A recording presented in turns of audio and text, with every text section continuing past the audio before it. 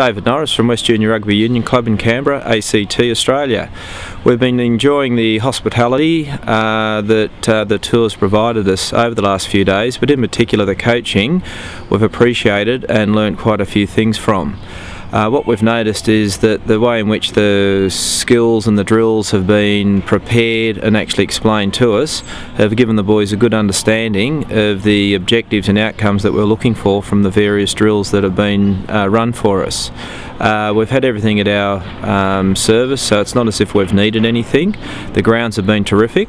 The facilities also have been good in relation to the boys from a bedding point of view, a hygiene point of view. And overall we've been very happy with what's been going on, and hopefully we can turn it into something tomorrow at 1:30.